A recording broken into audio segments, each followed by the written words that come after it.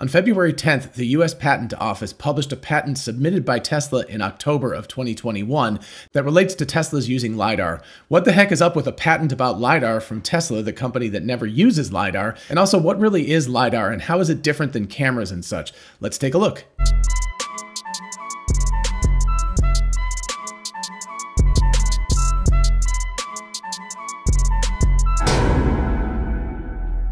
And for those of you interested in investing, check out WeBull, an amazing platform for buying and selling stocks, and now cryptocurrencies like Bitcoin, Dogecoin, and others.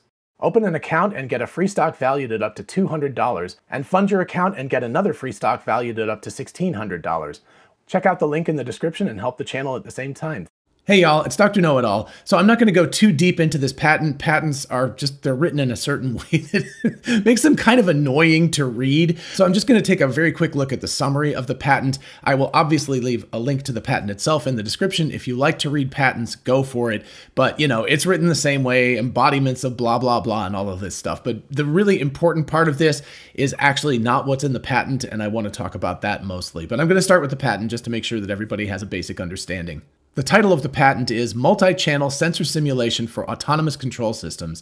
And the beginning of the abstract is, an autonomous control system combines sensor data from multiple sensors to simulate sensor data from high-capacity sensors. And if we go to the summary page, we can see autonomous control systems combine sensor data from multiple sensors, right? Same thing we already heard. Paragraph 5 here says, high-capacity sensors are sensors that may have improved characteristics over other sensors in terms of, for example, resolution, field of view, or the like. A small number of high-capacity sensors may be sufficient to collect a substantial amount of information on the environment. However, high-capacity sensors can be costly and complex. In one embodiment, the high-capacity sensors include light detection and ranging, or LiDAR, sensors that have a 360-degree field of view for data collection. Continuing on, in contrast, some sensors have smaller capacity than high-capacity sensors, that would be cameras by the way, but may be relatively inexpensive, portable, and readily available than high-capacity sensors, which would be the LiDAR systems.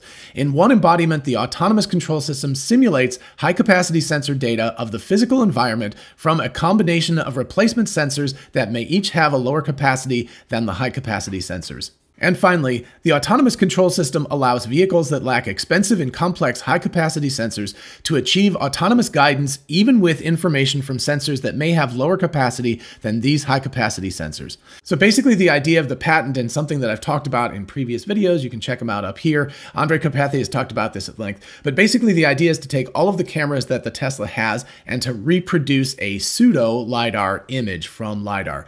So this is a really cool patent, but why is Tesla then using LiDAR in order to make this work? So first of all, let's just take a kind of schematic look at how a car detects what's around it. So in this image, we have the blue here is ultrasonic sensors, which detect things that are very, very close. And it works really much like radar and LiDAR and sonar. All of those kinds of things basically work in the same method. They just work differently in the details, but the major aspects are the same. Anyway, so the blue is sonar, it detects close-up objects, right? It's good for parking. It's good for detecting this truck that's right next to this thing. Then you have the radar system, which is this orange thing that's looking forward and detecting things directly in front. And then you have a series of cameras that's looking around. And of course, you can add LiDAR to this setup as well. Now, the difference between cameras, which is these yellow things here, and the orange, which is the radar, and the blue, which is the sonar, and whatever color the LiDAR would be if you had LiDAR, is that cameras are passive. So basically they receive photons from the world, right? Just like our eyeballs. Our eyes don't shoot out rays, even though the people in the Renaissance thought that was the case, but they don't. So our eyes don't shoot out rays, they just receive rays from the outside world, like the lights that are shining into my eyes right now, and you know, me seeing things, whatever. So that's the way cameras work. All of these other systems, LiDAR, sonar, and radar, all are active. So they shoot things out and then they wait and they receive information back about the world around them from that. So we've got passive sensors like cameras and human eyeballs, and we've got active sensors like radar and LiDAR and sonar. So a real quick step here into the world of electromagnetism. We have, you know, all the way from radio waves, which are multiple meters long. So this is 10 to the third, right? It's big, to microwaves that are 10 to the negative second, right? So this is in meters. And so it's like shrinking down. So this is on the centimeter scale. Microwaves are on the centimeter scale. That happens to be where automobile radar is. Automobile radar is 79 gigahertz or somewhere around 3.7 millimeters. So somewhere on the centimeter range, a little bit smaller than that. So the wavelength of this light is like about yay big, something like that. So still very much visible, right? Then when you move up to Lidar, I was looking around for this. What I've got is they're at 905 nanometers, which is somewhere in the ultraviolet range. That seems to be the range that works very well for Lidar. That also puts them at, I believe, around 330 terahertz. So automobile radar is 79 gigahertz. And then if you ratchet up the scale several times, you've got, I think, 4 orders of magnitude more, 330 terahertz for ultraviolet light, or around 10 to the negative 8th meters, or around 905 nanometers. So somewhere in that range. Forgive me if my numbers aren't quite exact. All these powers of 10, sometimes I get lost in how many powers of 10 we've got. But basically, Lidar uses much, much shorter wavelength light than does a radar system in the car. And by the way, the radar system in the car is on the order of, it's a little bit higher frequency, but it's on the order of the frequency of your microwave oven. So that's just a really interesting little trivia fact about that. All right, so no matter what the frequency, what the heck does radar or Lidar or sonar actually do? Okay, so this is a radar antenna, so it works the same for all of them. It just depends on the wavelength that they're using. And sonar actually uses air as opposed to electromagnetic waves. So anyway, but same basic deal. So you've got a radar antenna. You've got an object, an airplane in the sky. This would be a really good use for radar. And the radar shoots out a pulsed beam. So it shoots out pulse, pulse, pulse, pulse like that. And it sends it out. And if you've ever seen those World War II movies where they've got sonar in the submarine and it goes boom, boom, right? So sonar is using the speed of sound in water. Of course, this uses the speed of light, which is much, much, much faster. But basically it sends out a pulse and then it waits for a return at that frequency. So if this was using 79 gigahertz, it would only be looking at 79 gigahertz coming back. Now, I know there's a complication to this, but just ignore this right now. So right now, the airplane is sitting still in the sky. So maybe think about a balloon or something like that as opposed to an airplane. So it's sitting still in the sky. The radar dish is sitting still on the Earth. And so it shoots out a 79 gigahertz pulse. It gets back a 79 gigahertz pulse some period of time later. And, if you add up several of these, then it will go like, oh, there's something in the sky at approximately this place. And how it determines distance is it just waits, right? It sends it out. It knows exactly what the speed of light. It's like around 3 times 10 to the 8th meters per second. So you've got something along those lines. So only a computer is fast enough to count this fast. But basically, it starts a clock and it's just going 1, 2, 3, 4, 5 and waiting as the thing goes out and comes back. Then all you do is you take the time, you divide it by the speed. You have that distance because it has to go out and come back. And you know how far away the object is. So as this picture shows, it gives you the basic idea of distance. You just wait, divide by 2, etc., right? You figure this stuff out.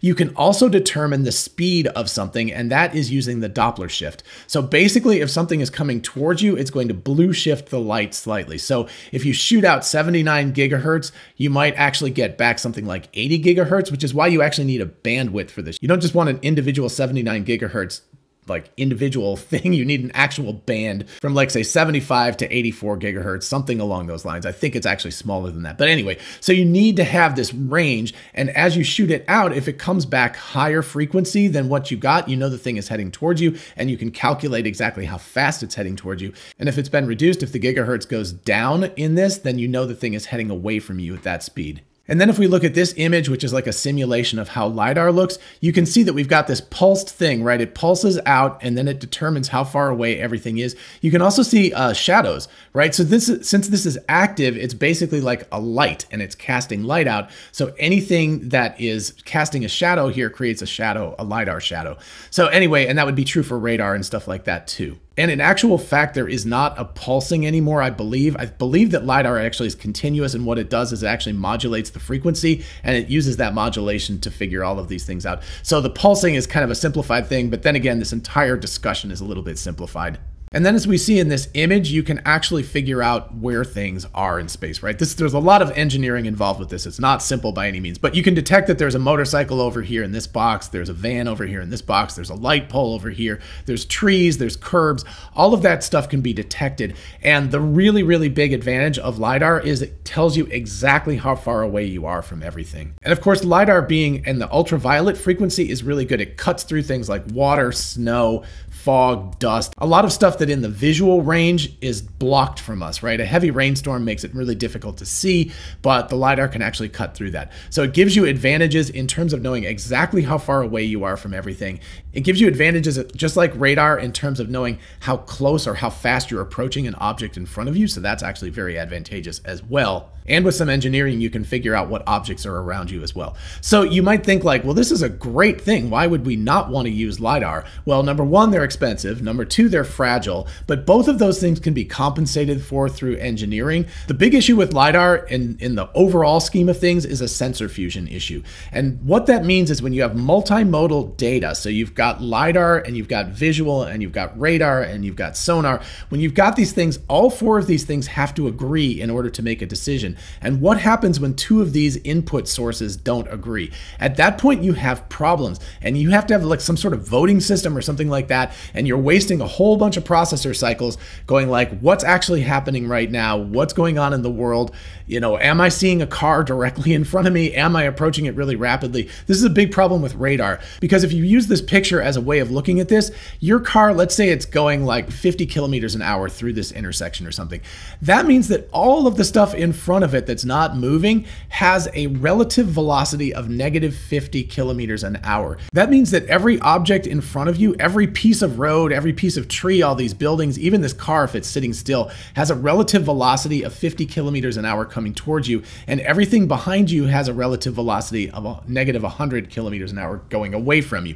So it's very difficult, as James Dauma and I talked about, and you can watch this video, it's a really good video. But what happens is LiDAR, radar, all of these things put the world into buckets. And so there's a bucket of 50 kilometers an hour coming towards you, and there's a lot of stuff in that bucket. So if you happen to have a piece of construction equipment or something big like that that's laying flat across the road, it can actually get lost in the noise, in the 50 kilometer an hour coming towards you bucket. And that can cause the car to completely miss that in terms of LiDAR or radar or any of those types of sensors. And then you've got the visual sensor, which is going like, hey, I think there's something in the road. And the LiDAR or radar sensor is going like, nah, I don't think so, because it's all in this bucket and it's just noise. And so there's this confliction that can happen, which can either delay braking or it can actually, in a really bad case, cause an accident. So that is the big negative. The engineering aspects of expense and durability of LiDAR, you know, that's going to get solved over time. So LiDAR is going to become cheaper and more capable over time and more robust. But the big issue is the sensor fusion issue. So here you can see a Tesla, right? It's just got 3 cameras in the front, 4 on the sides, and 1 in the back. And of course, it's got ultrasonic sensors for doing close-up work when you're parking and things like that. But okay, so that's the disadvantage of LiDAR, but how do you compensate? Because the big thing about cameras are, as you know, is that the world is kind of a two-dimensional thing to you, right? And yet we human beings have a way of approximately determining distances. So I can look at the camera that I'm staring at right now, and I can guess that it's around a half a meter away from me, you know, probably I can reach out my hand anyway. So, you know, I can guess that because I've got 2 eyes, and I can triangulate the distance to the camera lens. So that's exactly what's going on here. We've got not just 2, but we actually have, and I'll show this picture, you know, you've got a whole bunch of images that you can stitch together. And again, I've done videos on this. Check out the playlist if you're interested in that. But basically you can stitch all this together. But the problem is you have to have some sort of ground truth to match that up to in order to train a neural network. So again, as I've talked about in a lot of videos, neural networks require a ton of data, and that data has to be labeled and it has to have a ground truth. In other words, you need to know, just take 2 cameras, you know, just take the front 2 cameras or something like this in this car, and there's an object up here. And so the cameras can, at the beginning, the neural networks in the cameras can say like, oh, I think that's 1,000 meters away or something, right? Obviously that's incorrect.